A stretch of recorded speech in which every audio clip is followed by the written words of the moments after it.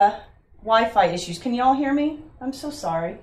Here I am, moving along, didn't even notice that it dropped me. Okay, well, we're making our sugar skull mixture. So I will do it again, since I'm gonna guess that you didn't get to see that. My sincere apologies. I hope that we're streaming okay now. It looks like we are. Oh, no, it went down again. No, okay. Isn't technology fun? All right, so granulated sugar bowl. I did talk briefly about our skulls, our skull molds. Let me go over that real quick because it's important. These I got from a company called MexicanSugarskull.com, or Mexican Sugar Skulls, and their website is .com. They are from Mexico. They make a variety of these themselves. They actually vacuum press all of them themselves, so they're featured in that video. So they are one of the biggest manufacturers of these molds, and you can order them online. You can also sometimes find molds, smaller molds like this at craft stores. Mine are a little bit dusty, but there's a variety of types. Like these kind of have flower eyes. You can kind of see that. Okay, and they've got the cheekbones that are often associated. Different parts of Mexico have slightly different traditions on the way that the sugar skulls look. So if you go to MexicanSugarskulls.com, they actually talk a little bit about that, so you can understand, is this more of an Aztec tradition? Is this more southern Mexico? Is, you know, different areas. So you may want to do a little research on that. These are great if you're doing a lot of them, and if you're doing them as gifts. These are fantastic. I like a larger mold because it gives me more space to decorate.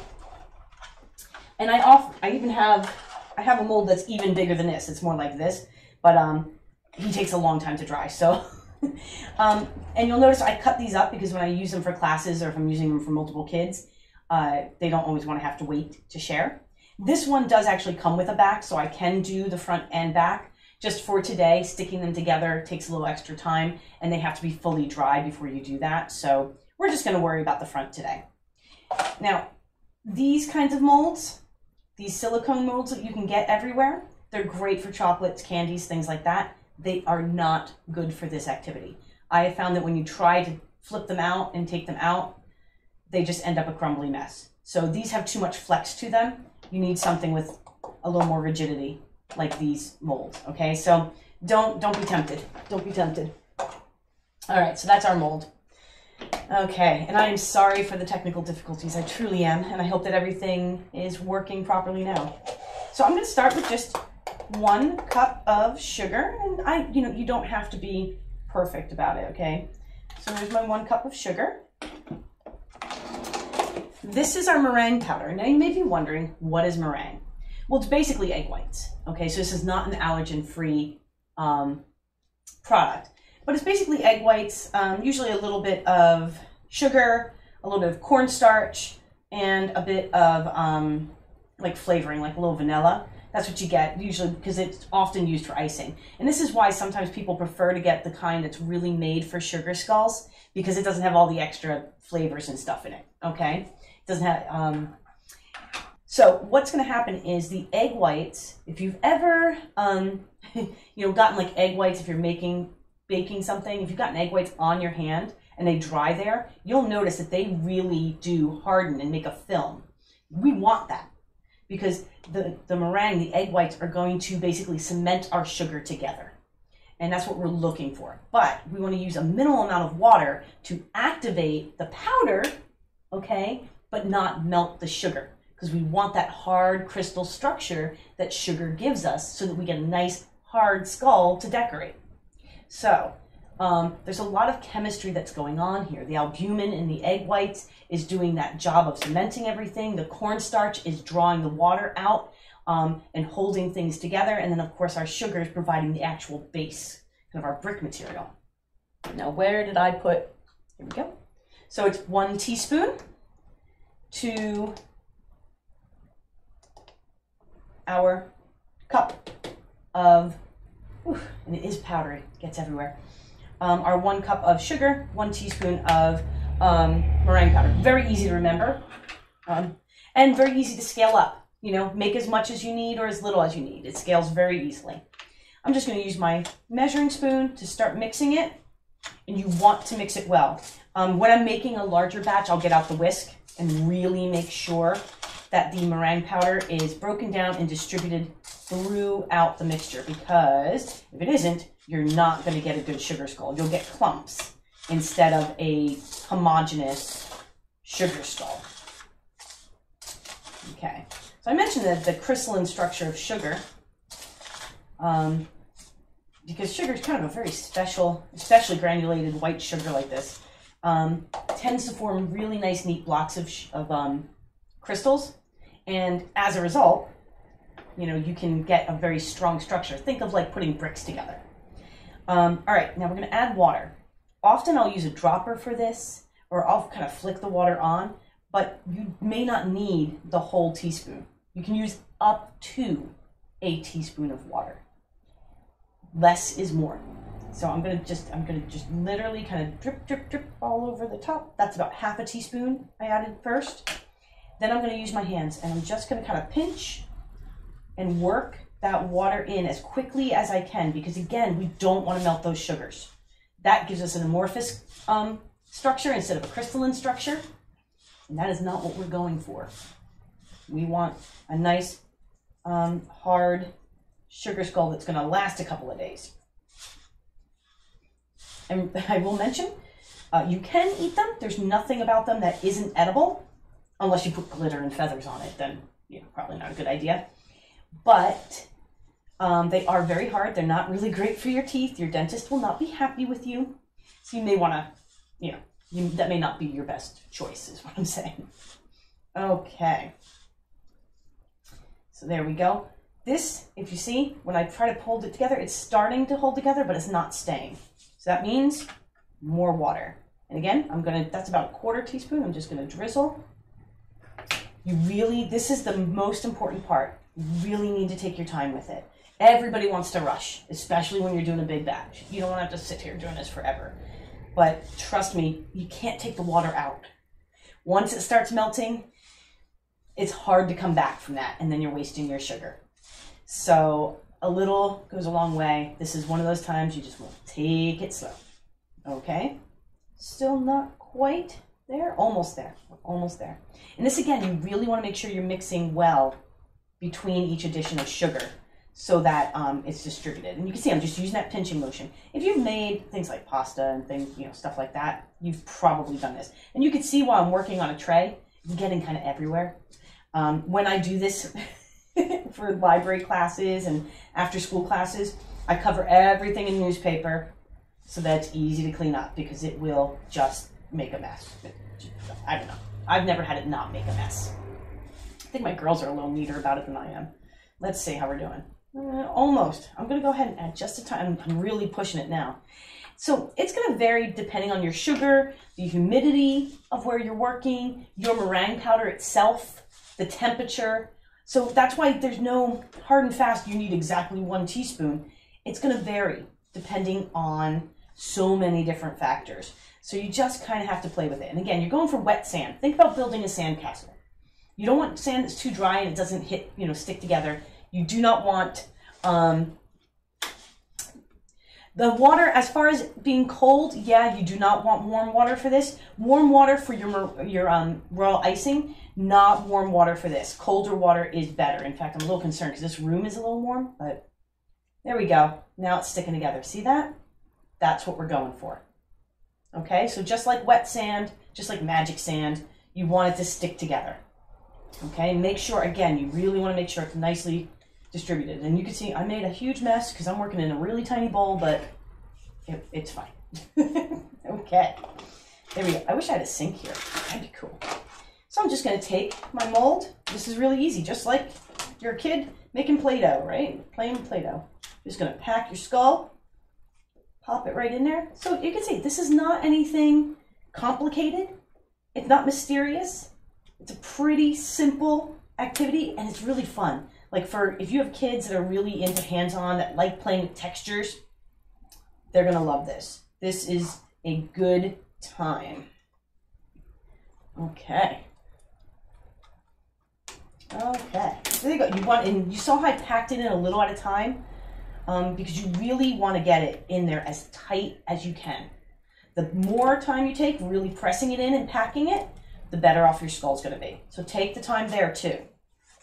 This is, remember, as you're doing this, you should be thinking about the people that you're making these for. Who are you making this sugar skull to remind yourself of? For me, it's always my mom. She passed away almost 6 years ago. And so every year we make them in her honor.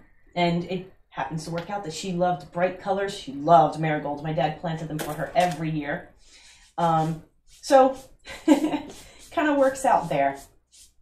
Okay, cleaning off my hands, getting sugar everywhere.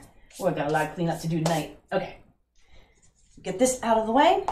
And what I'm going to do is I'm just going to take a paper plate. And like I said, scrap cardboard works great for this. I just didn't happen to have any that didn't have paint all over it.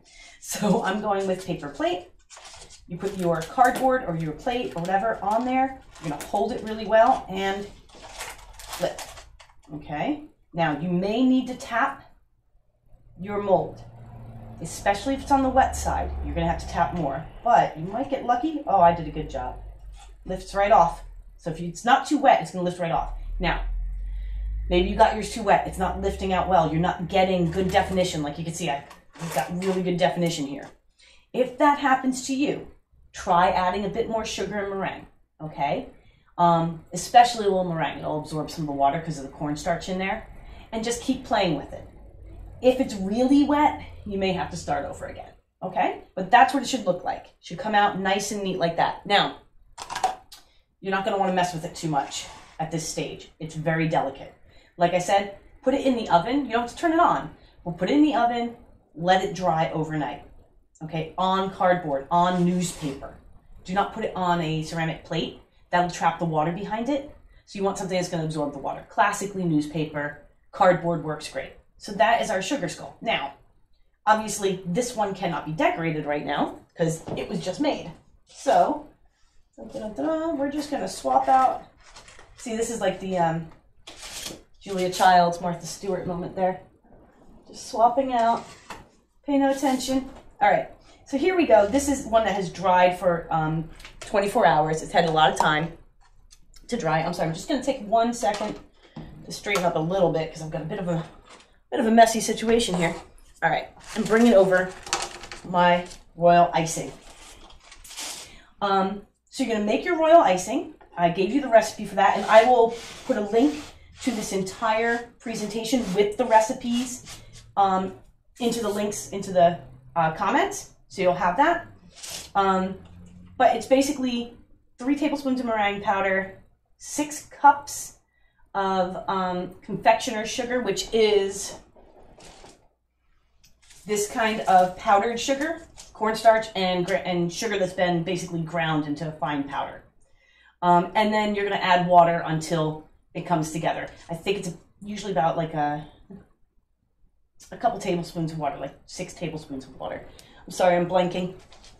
And you're going to mix it for a good 10 minutes. You really want to make sure that the meringue, water, and sugar are very well combined.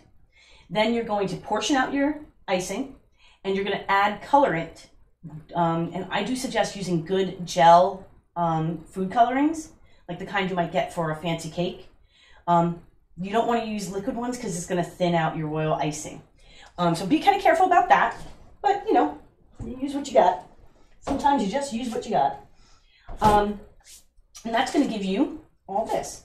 So I put it into piping bags, and you can see I've got my tip, which is coming out. You're going to put your tip into your bag. I don't know how many of you have done icing like this. So metal tip goes into your bag, or plastic tip goes into your bag. You cut a hole in there. You fill your bag with your icing, and you press down from the top to put pressure on your icing. I like to give it a little twist so that my icing doesn't come back out. And you can see that this is obviously what we were using earlier today, and it's kind of dried a little bit on me. This is the problem, because royal icing is meant to dry. So this is why I usually don't store it, but I just couldn't mix it here. It just wasn't going to work. So, and then you just, I am making a mess, and that's okay. So I'm just going to go ahead and have a little bit of fun Oh my goodness. This is why I had my daughters do the ones that I showed you before, because they are really good at this. My husband enjoys making cakes, and so he has taught them how to be really good at the whole icing thing. But, you know, I find as long as you're having fun and you're playing and you're learning, don't get too tense about it, right? Don't drive yourself crazy. Have fun, make something beautiful, right? Because that's what it's all about, making something beautiful as a memory. This one I'm actually thinking of my Aunt Terry right now. There's a great picture, she passed away not too long ago.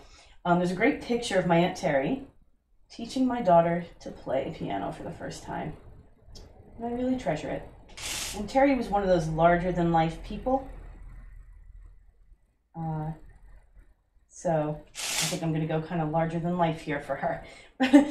Real bright. So you can just see. And you can, traditionally, you'll see a lot of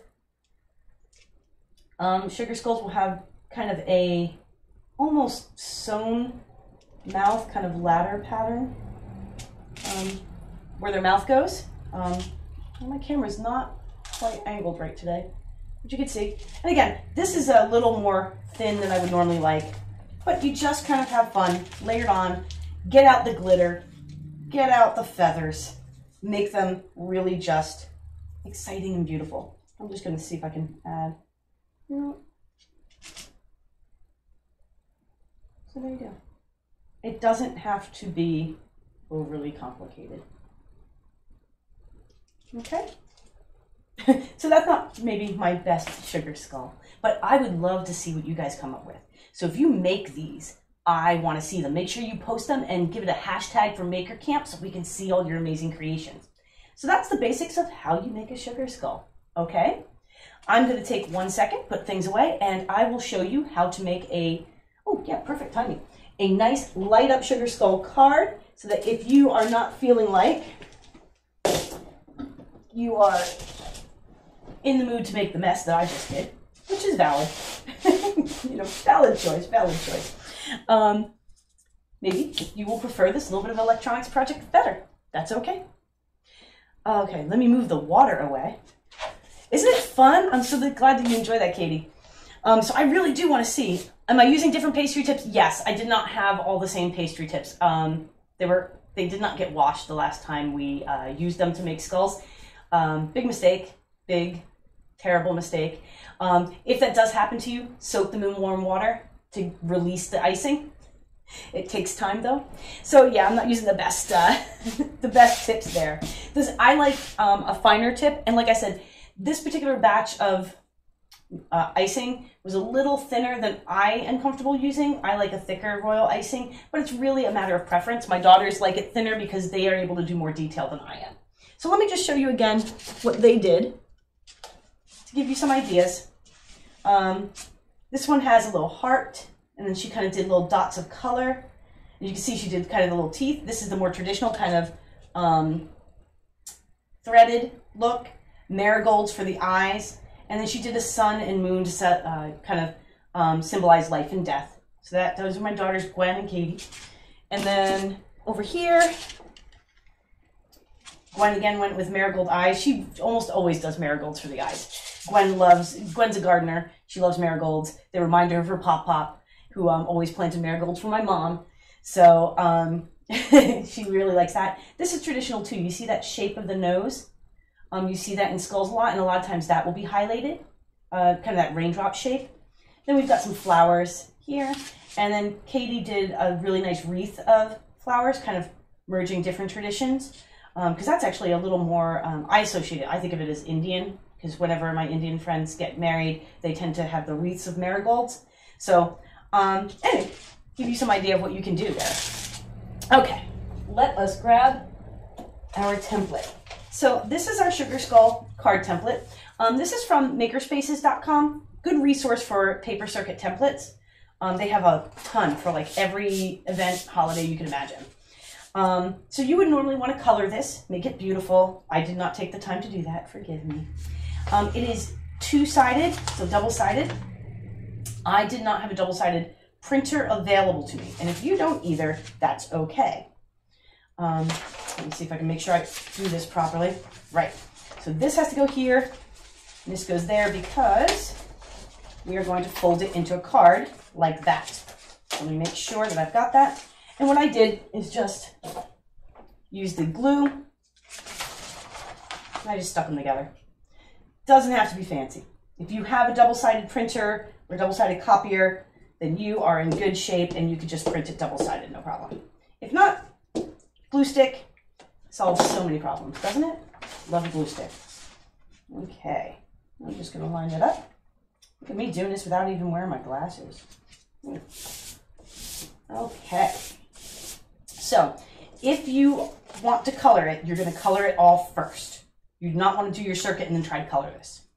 That is not gonna work out so well for you. And I am going to grab, you can use either a pen or an X-Acto knife. We're gonna need to cut the eyes so that, look at that. I use a wine cork to keep my blade from, cutting me because I long ago lost the cap to this knife. But it just pulled the knife out, my blade.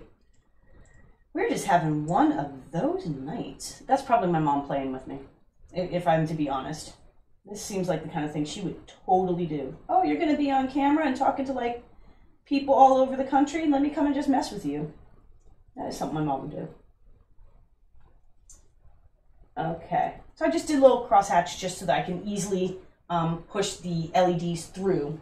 In just a moment, I'm going to grab my LEDs. I'm going to talk about how we use these. And where did my battery go? I have lost my other battery, so I'm just going to grab it out of this card. Probably dropped it. Okay, so you need 3 things to make a circuit, okay? You need a power source, which today is our battery, 3-volt battery. Always want to have the right voltage for what you're trying to power, okay? In this case, we are powering 3-volt LEDs, in this case red. LEDs have a long, see, I'm going to just zoom. They have a long lead and a short lead. The power, the electricity, has to flow through your LED in the right direction. So you need to go positive through to negative, right? So you need to make sure you know that the long lead is positive, the short lead is negative. And that matches up with our battery, okay, which has a positive cathode and a negative anode. It's marked, the smooth side is marked with the positive, the negative side is just rough. Always test your batteries and your LEDs by just slipping the LED over the battery and making sure that it lights up, just like that. So we have our power source, we have our load, which is our LED in this case, could be anything, but it's our LED. And zooming back out, we need somewhere for our electricity to flow, some kind of conductive material. You've got a couple of options out there. If you don't happen to have any of these fancy tapes, glue stick and aluminum foil. It'll work, okay? Trust me on this. But copper tape is commonly available. This is 1/4-inch copper tape. It's just flattened and it's got a conductive adhesive on the back. And it has a kind of like a sticker backing. So that's a great option. That is classic for paper circuits. I am, however, using, and pro tip, keep it in the bag. This is maker tape. It is a fabric tape instead. And I find it a little easier to work with. It's a little more forgiving. You can get this in the Maker Shed. It's also in the Paper Circuits kit. It's great stuff. It's a little more expensive, but like I said, it's a lot more forgiving. So I really enjoy using this particular material, though you do need a pair of scissors to cut it. If you're using the copper tape, you can usually tear it. Some people are able to tear the metallic tape. I don't know. I have problems. So I just use scissors. We're going to turn over our template, and the first thing we need to do is just lay down our conductive tape. And again, we're going to keep it in the bag and just pull some out from the bag so it doesn't go crazy. And I'm going to show you how to turn your corner. Quick pro tip from the fabulous Kathy Cesari. Pull the tape away from the backing. Don't try to pull the backing off the tape. This is going to be interesting because my hands are covered in sugar. I've never tried to do one of these while my hands are covered in sugar, but we'll see. So we're just going to start by laying down our tape. Don't take all the backing off. Go a little at a time, okay? That's one of those mistakes people make. You take the whole backing off all of your tape and now it sticks to itself. Maker tape a little more forgiving. Copper tape, it crinkles, it gets stuck. You're done. Now, to turn our corner, I'm gonna zoom in here. Come on, zoom for me, zoom. There we go.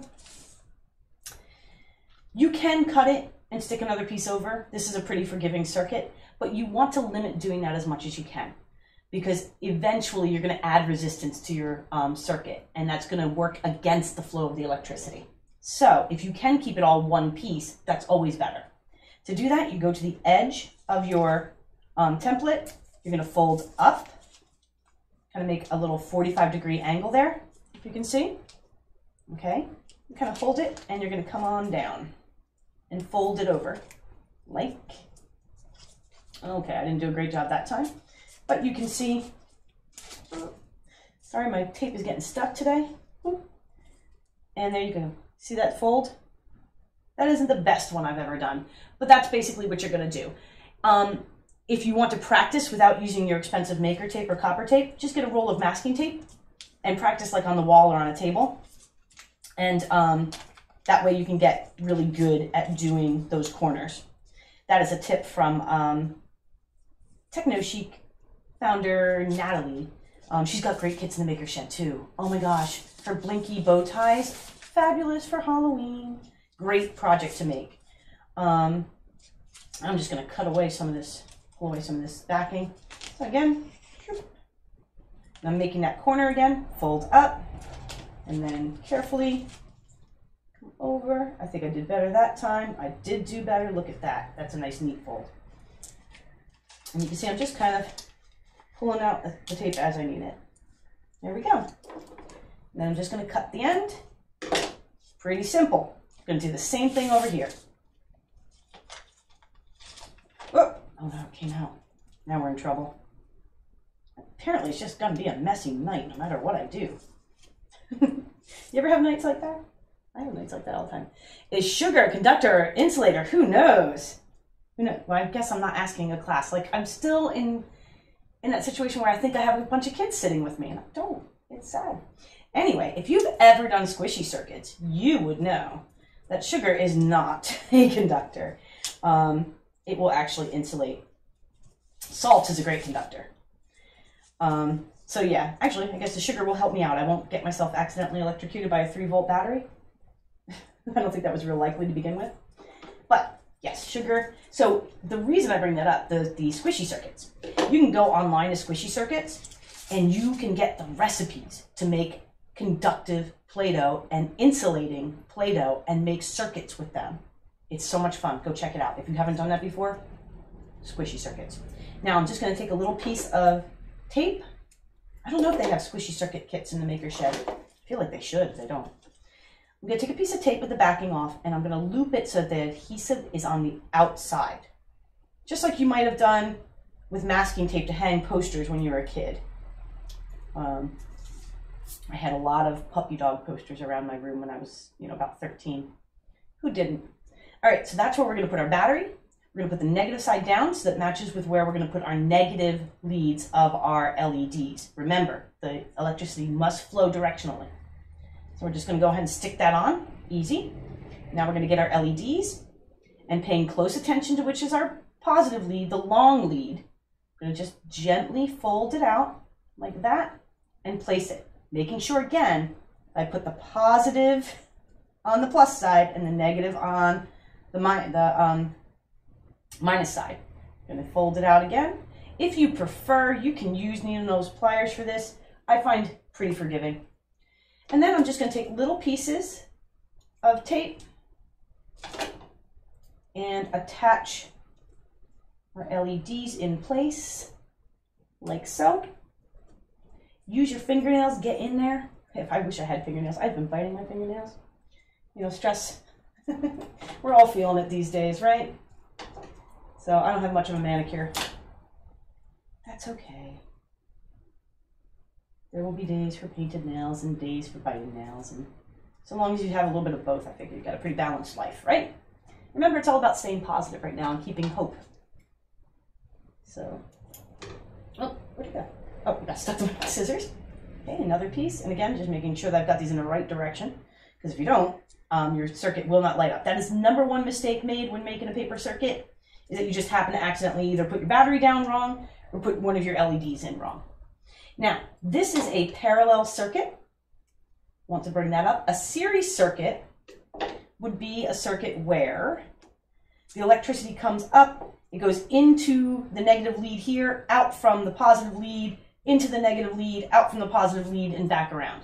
If we built our circuit like that in series, basically one right after the other, this wouldn't light up because each of these LEDs need 3 volts of electricity, and we only got one 3-volt battery. So we would need 6 volts of electricity and only have 3. That's not going to work. Instead, we built this in parallel. This kind of ladder shape means each is acting as its own little circuit.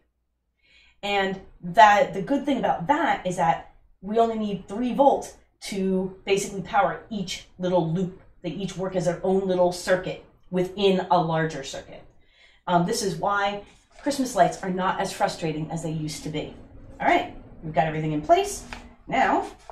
And what's going to happen is when this piece of tape makes contact with the top of the battery, the circuit will be completed. The switch will be closed, the circuit will be closed, and the electricity will now be able to flow through the whole circuit. So we're just going to give that a quick fold. I'm just checking the time. Oh, we are very close to 8 o'clock. I know we've had some technical difficulties, but I want to make sure you get to see your light up. There we go. 1, and where'd it go? Where is it? There it is. Just fold that down, and there you go. 1 light up sugar skull. Who wouldn't love that as a card, right? What a great, you can make a whole altar out of just light up cards, right? Okay, so there you go. 2 sugar skull projects that you can do for yourself and put them out November 1st. Okay, switching back over here to the camera.